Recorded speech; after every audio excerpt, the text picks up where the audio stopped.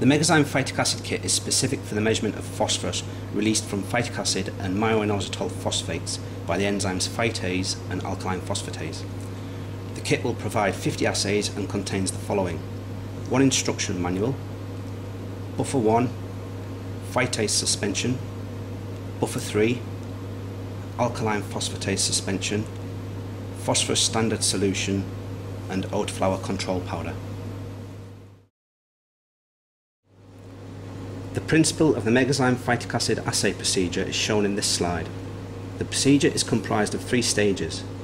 In the first stage, phytic acid is extracted from samples using 0.66 molar hydrochloric acid. The second stage is the enzymatic dephosphorylation reaction, in which phytase hydrolyzes phytic acid to produce myoinositol phosphates and inorganic phosphate. Then alkaline phosphatase further hydrolyzes myoinositol phosphates to myoinositol and inorganic phosphate. In the final stage, the colorimetric determination of phosphorus, inorganic phosphate and ammonium molybdate react to form 12 molybdophosphoric acid, which is reduced under acidic conditions to molybdenum blue.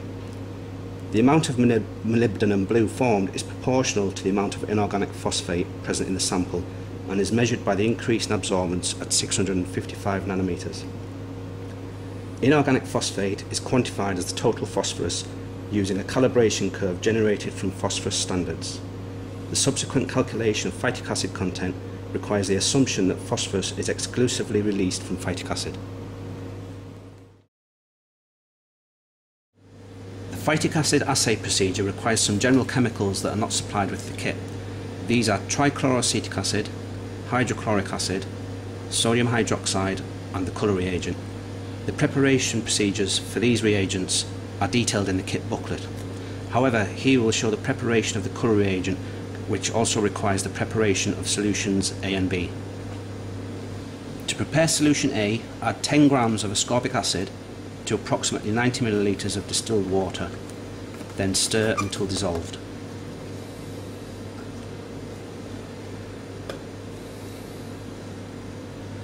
Once the ascorbic acid has dissolved, transfer the solution to a 100 milliliter volumetric flask.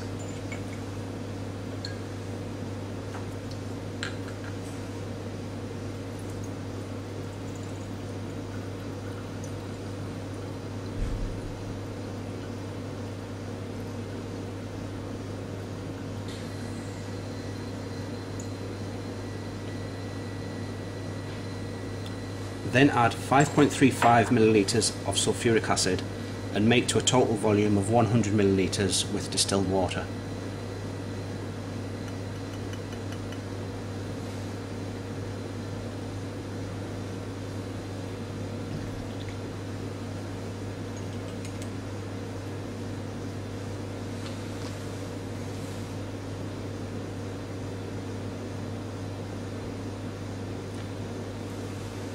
Mix the solution thoroughly and transfer to a Durand bottle.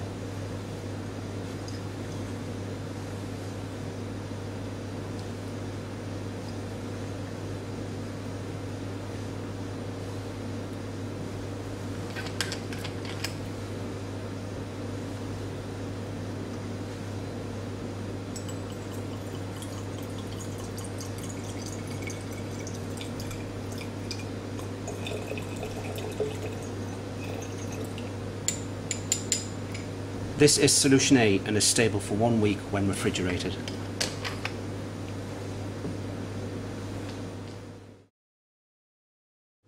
To prepare solution B, add 1.25 grams of ammonium molybdate to approximately 20 milliliters of distilled water in a 25 milliliter volumetric flask.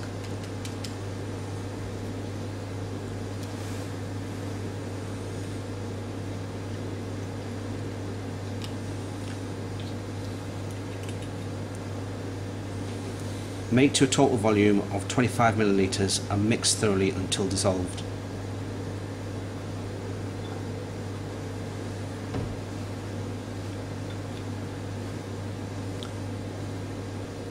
Once dissolved, transfer the solution to a polypropylene tube.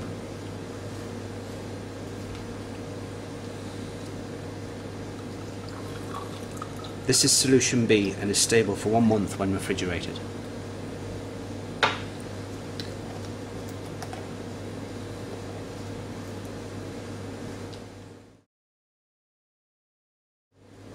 prepare the colour reagent, it is essential that solution B is added to solution A, and that this is done in a ratio of 1 part solution B to 5 parts of solution A.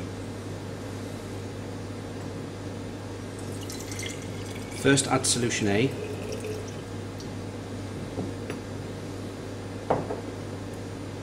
then add solution B and mix thoroughly.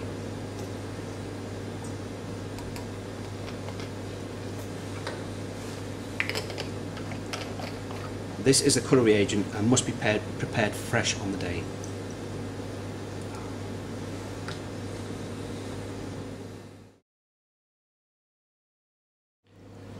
For each batch of samples that are applied to the colorimetric determination of phosphorus, a phosphorus calibration curve must be performed concurrently using the same batch of colour reagent.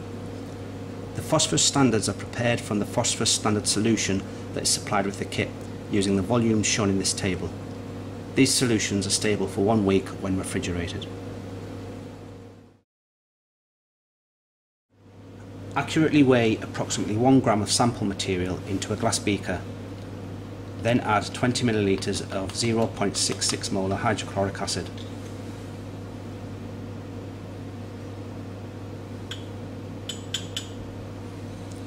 Cover the beaker with foil and stir vigorously for a minimum of 3 hours at room temperature.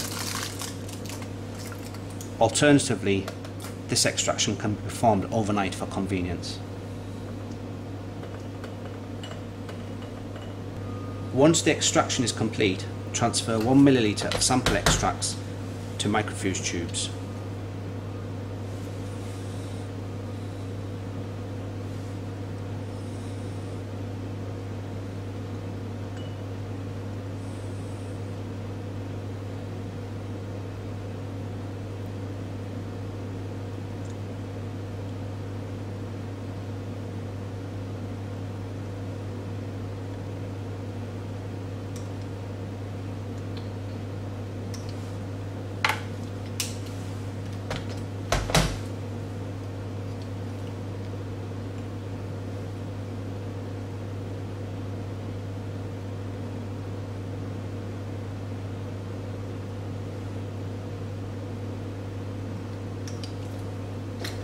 Centrifuge the extracts at 13,000 RPM for approximately 10 minutes.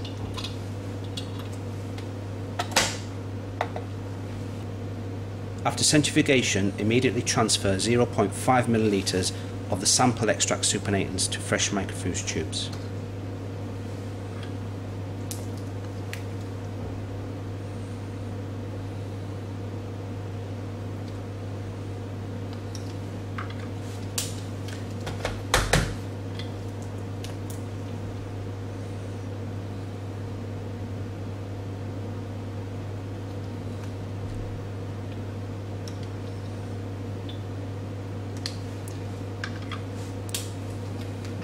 Neutralize each sample by the addition of 0.5 milliliters of 0.75 molar sodium hydroxide solution.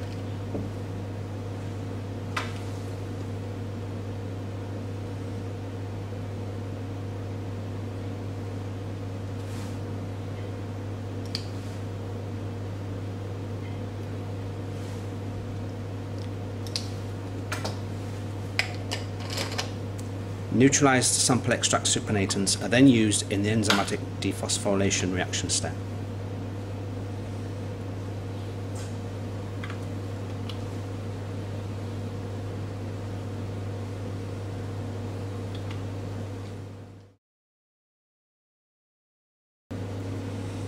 In the enzymatic dephosphorylation step, each extracted sample is applied to 2 reactions, a free phosphorus reaction and a total phosphorus reaction as shown in this table. To the free phosphorus tube, add 0.62 milliliters of distilled water.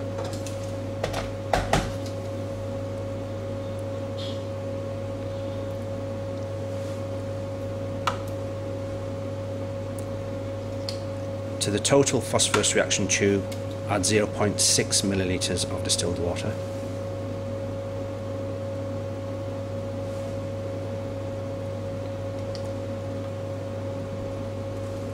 Then add 0.2 milliliters of solution 1 to both reaction tubes.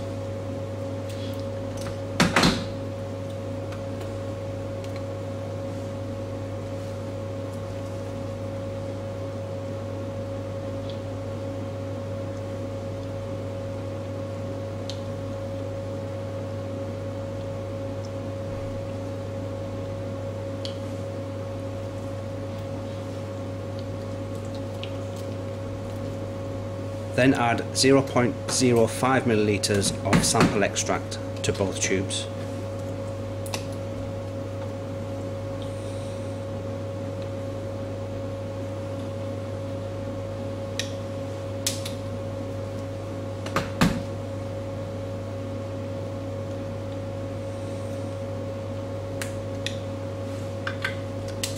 Then add 0.02 milliliters of suspension 2 phytase only to the total phosphorus tube.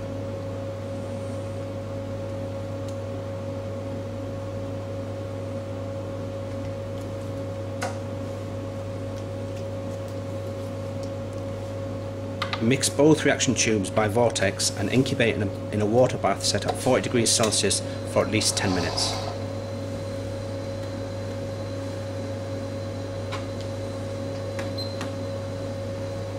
After a 10-minute incubation, add 0.02 milliliters of distilled water only to the free phosphorus reaction tube.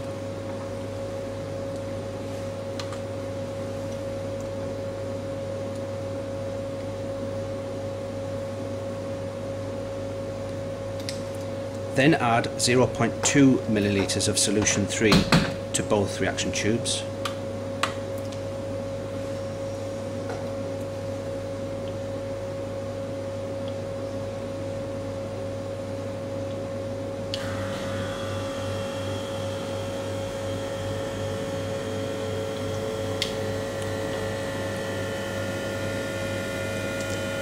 Then add 0.02 milliliters of suspension 4 alkaline phosphatase only to the total phosphorus reaction tube.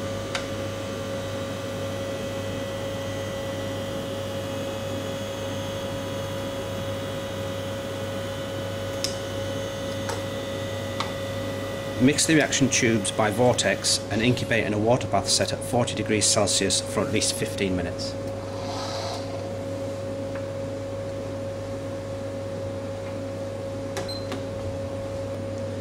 After the 15-minute incubation, add 0.3 milliliters of trichloroacetic acid to both reaction tubes.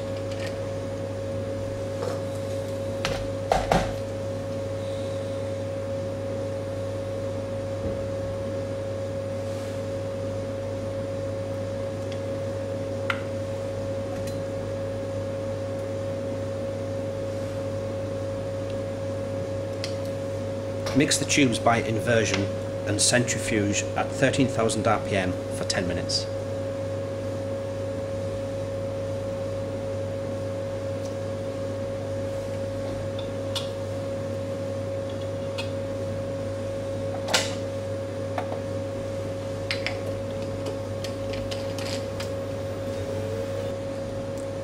After centrifugation, it is essential that the solutions in the microfuge tubes are not mixed, but carefully and accurately pipette 1 milliliter of the supernatant into fresh microfuge tubes for the colorimetric determination step.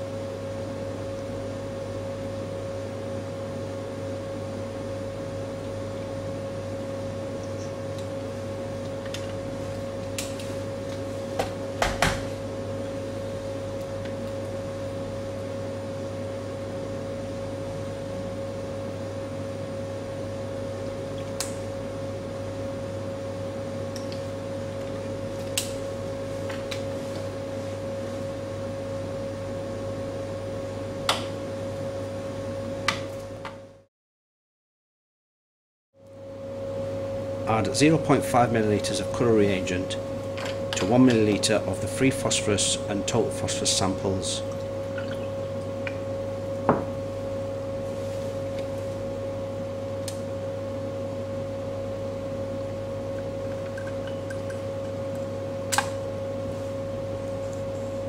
In addition to this, add 0.5 milliliters of colour reagent to 1 milliliter of each of the phosphorus standards 0 to 4 as prepared in the preparation of the phosphorus calibration curve table.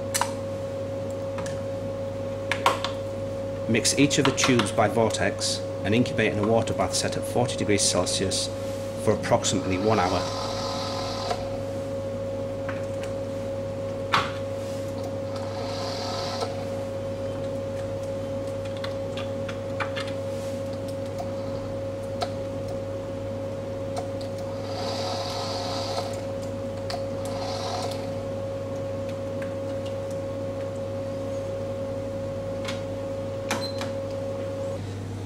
After the 1 hour incubation, mix each solution by vortex and then transfer at least 1 milliliter to semi-micro cuvettes.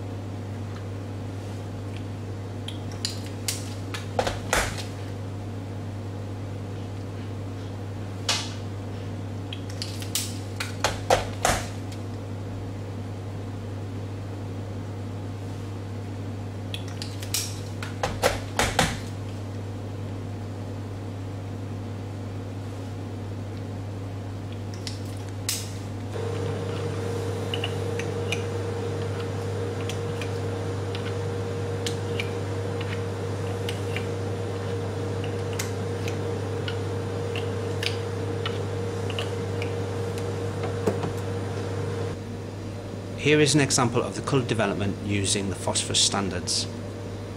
Samples with higher levels of phosphorus will show a higher degree of blue coloration.